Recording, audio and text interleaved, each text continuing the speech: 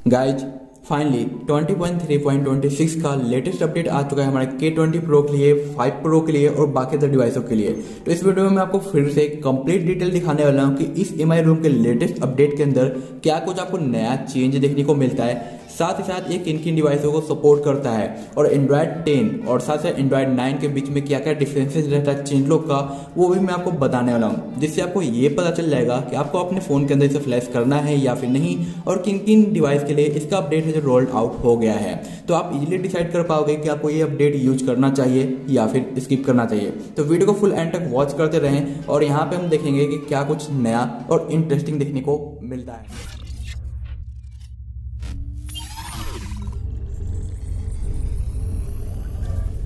यहाँ पे आप देख सकते हो कि डिवाइस का मॉडल नेम दिखा रहा है Mi90 Pro, जबकि मेरा इंडियन वर्जन है, ग्लोबल नहीं है ना ही चाइना है। तो ये है जो K20 Pro है, बट दोनों के लिए सेम फाइलें होती है, तो ये ग्लोबली रोम के ऊपर बेस्ड होता है, जिसकी वजह से यहाँ पे Mi90 Pro दिखा रहा है, बट आप एक फाइलें दोनों में यूज कर सकते हो। MIUI 11 का जो वर्जन है वो है 20.3.26 जो कि लेटेस्ट बीटा के ऊपर है, और एंड्रॉयड 10 है। सिक्योरिटी पैच आपको 2023-1 का देखने को मिलता है, और यहाँ पे 6 GB रैम में यूज कर रहा हूँ, प्रीप माइनस का कर्नेल यहाँ पे यूज किया गया है। तो इस बार सिक्योरिटी पैच बहुत सारे डिवाइसों के लिए लेटेस्ट आ गया है, तो कुछ के लिए सेम टू सेम है। वहीं पर अगर आप यहाँ पे 5 Pro की बात करोगे तो यहाँ पे हमेशा ही सिक्योरिटी पैच एक स्टेप आगे रहता है। तो आप देख सकते हो 2024-5 का है, एंड्रॉयड वर्जन 9 है, सेम बिल्ड है, Redmi Note 5 Pro है, और यहाँ पे प्रीप प्लस का कर्नेल यूज किया गया है। तो कर्नेल हमेशा प्लस या माइनस होते रहता है, और सिक्योरिटी पैच एक मंथ आगे और पीछे होता रहता है। बाकी अधिकतर चीजें आपको सेम देखने को मिलती है। अब बात करते हैं कि इस अपडेट में नया क्या क्या देखने को मिलता है, हम सिर्फ और सिर्फ उन्हीं चीजों के ऊपर फोकस करेंगे। तो यहाँ पे AOD से रिलेटेड एक एडवांस फीचर्स आया है, जो कि सिर्फ और सिर्फ AOD डिवाइसेज को मिलने वाला है। हमारा Note 5 Pro और बाकी जो सपोर्ट नहीं करते हैं उन्हें ये देखने को नहीं मिलेगा। तो जैसा कि आप देख सकते हो यहाँ पे एक नया ऑप्शन दिखाई दे रहा है, हाइड वर्टिकल क्लॉक। अगर आप इसका यूज करते हो तो इस क्लॉक के अंदर जितने भी वर्टिकल क्लॉक्स वगैरह हैं वो सारे आपके जो ऑटो हाइड हो जाएंगे, यानी काम नहीं करेंगे। तो जब भी आप वर्टिकल क्लॉक यूज करोगे तो आपको अपने लॉक स्क्रीन के ऊपर सिर्फ और सिर्फ नोटिफिकेशन ही नजर आएगा, लेकिन टाइमिंग गायब हो जाएगा। तो ये नया फीचर है जो यहाँ पे दिया गया है। तो इसके अनुसार आप चाहो तो अपने वर्टिकल क्लॉक को हाइड कर सकते हो या फिर आप इनेबल कर सकते हो अगेन। तो आप देख सकते हो जैसे मैंने इनेबल किया, यहाँ पे सारे जो क्लॉक्स वापस है जो देखने को हमें मिल रहे हैं। तो इस तरीके से आप इस फीचर्स का यूज कर सकते हो। नीचे की ओर आपको जो double tap to lock launcher के ऊपर देखने को मिलता है, बाकी राइट टू बैक ये दोनों में कॉमन देखने को मिलने वाला है, और बाकी वही चार्जिंग एनिमेशन वगैरह सेम टू सेम देखने को मिलने वाला है। वहीं पर अगर चार्जिंग एनिमेशन की बात करें तो चार्जिंग एनिमेशन में अभी तक कोई भी बदलाव नहीं आया है। जैसा कि लीक निकल के आ रहा था कि हमारा एनिमेशन बदलने वाला है, तो मे भी वो हमें MIUI 12 के अंदर देखने को मिलेगा। डिस्प्ले के अंदर आते हैं तो यहाँ पे भी आपको काफी कमाल का इंटरेस्टिंग चेंज देखने को मिलता है, जो कि फर्स्ट टाइम MIRoom ने प्रोवाइड किया है। इसके अलावा किसी भी रोम ने प्रोवाइड नहीं किया है। वो है हमारे ग्लोबल डार्क मोड के अंदर वॉलपेपर का सेशन, जो कि सेम है। 24 आवर्स पे जो डार्क मोड का चेंज होगा ये भी सेम है, लेकिन नीचे की ओर आप देख सकते हो कि यहाँ पे इसने कमाल कर दिया है कि आपको ग्लोबल डार्क मोड भी प्रोवाइड किया है और इंडिविजुअल ऐप भी प्रोवाइड किया है, जो कि मैंने चाइना के रोम के रिव्यू में बताया था कि इंडिविजुअल के थ्रू आप फोर्सफुली डार्क थीम को किसी भी थर्ड पार्टी थीम को आप डार्क में चेंज कर सकते हो। और पहले ये ग्लोबल ऑप्शन था, जबकि अब इंडिविजुअल आ चुका है। तो यहाँ पे दोनों को दिया गया है, यानी दोनों अपने तरफ से फोर्स करेंगे ताकि आपका जो भी थर्ड पार्टी ऐप है जो कि डार्क में चेंज नहीं हो रहा है वो चेंज हो जाए। तो ये जो फीचर्स है सिर्फ और सिर्फ एंड्रॉयड 10 वालों को मिला है, एंड्रॉयड 9 वालों को कुछ भी नहीं मिला है। सिर्फ और सिर्फ डार्क और adjust wallpaper to dark mode, बस यही चीजें आपको देखने को मिलती है। वहीं पे एंड्रॉयड 10 में एडवांस फीचर्स मिल जाता है। तो अगर आपका डिवाइस एंड्रॉयड 10 पे रन कर रहा है तो ये सारे फीचर्स का बेनिफिट ले पाओगे अपने फोन के अंदर। MIRoom वहीं पे फॉन्ट आपको सेम देखने को मिलता है। स्टेटस बार की ओर आते हैं तो रो एंड कॉलम और बाकी अदर वही सेम चीजें देखने को मिलता है। ओल्ड बैटरी स्टाइल देखने को मिल जाता है। सो प्राइवेट बिहेवियर आइकन देखने को मिलता है, जो कि आपको यहाँ पे एंड्रॉयड 10 के स्टेटस बार के अगर हम सेटिंग्स में आते हैं कुछ इस तरीके से, डिस्प्ले के बाद हम स्टेटस बार पे आते हैं तो आप देखोगे कि यहाँ पे भी वो सारे ऑप्शन देखने को मिलते हैं। तो ये प्राइवेट और बैटरी ओल्ड आइकन का बिहेवियर दोनों एंड्रॉयड 5 और 10 के ऊपर दिया गया है, बट इसे एक्टिव करने के लिए आपको डिवाइस को रिबूट करना होगा, तभी जाके ये फीचर्स एक्टिव होगा और आपका बैटरी का जो आइकन है ये चेंज हो जाएगा। वहीं पे अब IQ ROM बढ़ते हैं तो आपको देखने को मिल जाता है यहाँ पे छोटी मोटी चीजें, जैसे कि हमारा स्टेटस बार स्टार्टिंग पे हल्का सा कट देखने को मिलता है, वहीं पे फुल स्क्रीन मोड पे ई गायब था जो कि थोड़ी देर में आ गया। ये छोटी सी कमी लगी थी 5 Pro के अंदर, बट वो ठीक हो गया। वहीं पे अगर हम आते हैं फिंगरप्रिंट के अनलॉकिंग पे तो यहाँ पे आपको हल्का सा नया एनिमेशन देखने को मिलता है जो कि कुछ इस तरीके का है, जो कि पिछली अपडेट में ऐड किया गया था, तो ये आपको यहाँ पे भी देखने को मिलता है। तो सिर्फ और सिर्फ K20 MI90 Pro के साथ ये एनिमेशन दिखाई दे रहा है और बाकी जो AOD को सपोर्ट करते हैं उनके साथ, बाकी यहाँ पे कोई भी चेंज नहीं किया गया है। यहाँ पे एडिशनल के अंदर सब कुछ वही देखने को मिलता है जो कि था। अगर आप यहाँ पे जेस्चर्स वगैरह यूज करना चाहते हो तो आपको सिंपली आना होगा अपने अबाउट के ऊपर और स्पेक्स के ऊपर MIUI के ऊपर टैप करके आपको डेवलपर का ऑप्शन इनेबल कर लेना है और अगेन फिर से बैक जाना है एडिशनल के ऊपर और यहाँ पे डेवलपर के ऑप्शन पे, और सबसे लास्ट में आप आओगे तो आपको देखने को मिलेगा न्यू जेस्चर, साथ साथ स्क्रीनशॉट, एक्सटेंडेड पावर मेनू, ऐप वार्निंग, स्मार्ट नेटवर्क और बाकी अंदर चीजें। जबकि एंड्रॉइड पाई पे आपको ये फीचर्स नहीं मिलेगा, बाकी सारी चीजें देखने को मिल जाती है।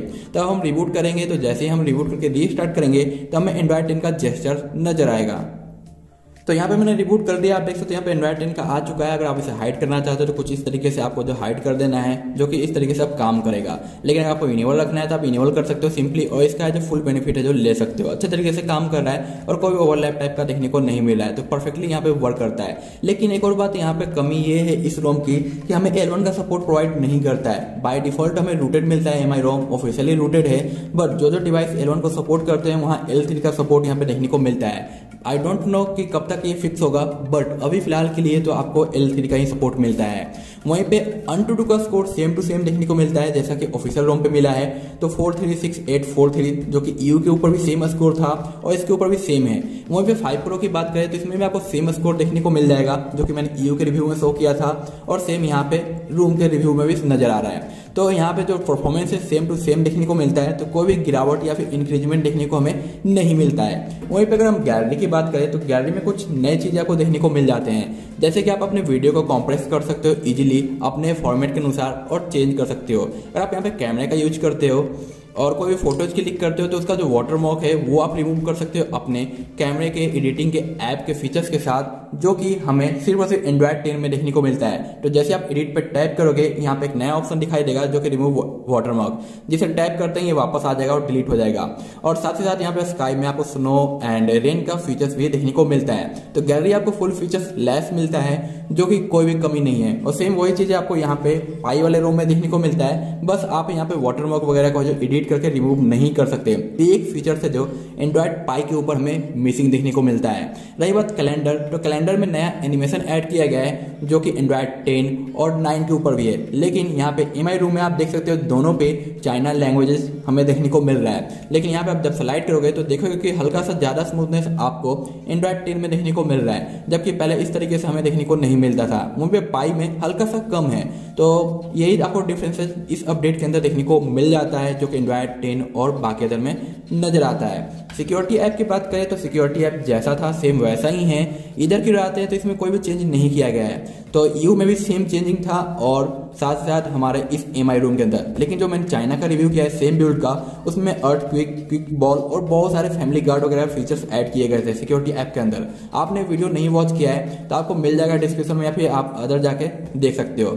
चाइना के अंदर मैंने आपको एक और बताया था कि यहाँ पे वीडियो के फॉर्मेट में हम आते हैं तो सबटाइटल का नया फीचर्स दिया गया है, जो कि मुझे 100% यकीन था कि MIROM में दिया जाएगा, जबकि EU में रिमूव था। तो फिर से फाइनली यहाँ पे आप देख सकते हो कि सबटाइटल का फीचर्स आ गया है। जब भी आप कोई वीडियो रिकॉर्ड करोगे और इंग्लिश वर्ड का यूज करोगे तो आपके सबटाइटल है जो वीडियो के अंदर ऑटो है जो ऐड कर देगा।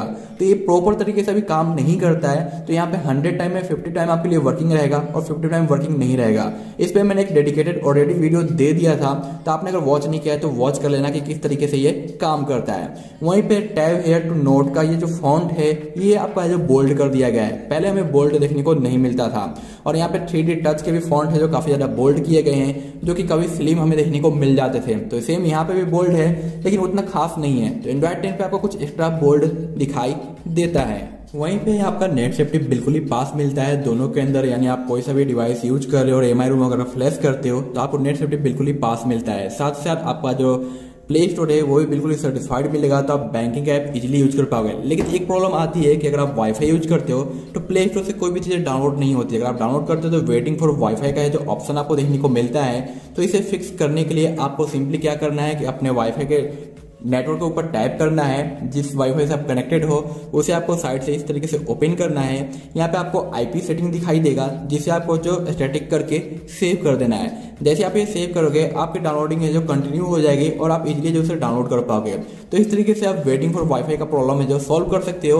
और यहाँ पे साथ साथ आपको एक और नया एनिमेशन देखने को मिलता है, वो है लॉक स्क्रीन का, जो कि बहुत कम डिवाइसेस को ये फीचर्स देखने को मिला है। जैसे कि आप देख सकते हो फिलहाल अगर मैं यहाँ पे कुछ इस तरीके से ओपन करूँ तो आप देख सकते हो काफी इंटरेस्टिंग टाइप का देखने को मिल रहा है। तो ये फीचर्स आपको एंड्रॉइड 9 और साथ साथ एंड्रॉइड 10 के ऊपर भी देखने को मिल जाता है, जो कि काफी कमाल का है। तो अनलॉकिंग का जो एनिमेशन है जो कि आने वाला था MIUI 12 के साथ, वो आपको अभी ही देखने को मिल जाता है। तो काफी इंटरेस्टिंग चेंज किए गए हैं MiRoom की ओर से अपनी तरफ से, जो कि मुझे काफी ज्यादा दमदार लगा। अब बात करते हैं हम कि सपोर्टेड डिवाइसेस कौन कौन से हैं। तो उसके लिए हम आते हैं इसकी साइट के ऊपर, जहां पे आपको लिस्ट मिल जाता है। सबसे पहले Redmi का Note 8, उसके बाद Redmi का 6 Pro जो कि पोर्ट रोम के रूप में आता है। और वेट कर रहे हैं हम Poco F1 का, जैसे ही अपडेट आता है उसकी भी रिव्यू आपको मिल जाएगी। Redmi का Note 7 Pro अभी मेरा बाहर गया हुआ है, तो लॉकडाउन की वजह से फंस गया है, इसकी वजह से मैं उसे फ्लैश करके नहीं दिखा पाया। Redmi का Note 10 या फिर CC9 Pro, Redmi का Note 7, Redmi Note 5 यानी 5 Pro, क्योंकि ग्लोबली नेम इसका Redmi का Note 5 है। यहाँ पे MI Mix 3, MI का Note 3, MI Max 2, MI 2X, MI का Mix 2, MI 90 Pro यानी K20 Pro, जिसका रिव्यू मैंने अभी आपको जस्ट दिया। MI 8, उसके बाद MI 9 Lite या CC9, MI 9 SE, MI 8 Pro, MI 8 SE, MI 6, MI 90 या K20, MI 8 Lite और साथ साथ MI 6X, यानी टोटल 22 डिवाइस को ये सपोर्ट करता है। तो इन डिवाइस में से कोई सा भी एक डिवाइस आपका है तो आप इजीली इसे फ्लैश कर पाओगे। बस ध्यान में आपको ये रखना है कि आपको यहाँ पे L1 का सपोर्ट नहीं मिलने वाला है अगर आपका डिवाइस सपोर्ट करता है तो। और अगर आप L1 के सपोर्ट को इग्नोर करते हो तो आपको काफी कमाल के और इंटरेस्टिंग चेंज देखने को मिल जाएंगे इस अपडेट के अंदर, जो कि आपके रोम के यूजर एक्सपीरियंस को काफी ज्यादा इनहेंस कर देगा। तो आज के लिए इतना ही गाइस, वीडियो पसंद आए तो एक लाइक जरूर करें और इस तरह के मोर कूल वीडियोज वॉच करने के लिए चैनल को सब्सक्राइब और नोटिफिकेशन को इनेबल करना ना भूलें। तो मिलते हैं नेक्स्ट वीडियो में, तब तक के लिए बाय बाय।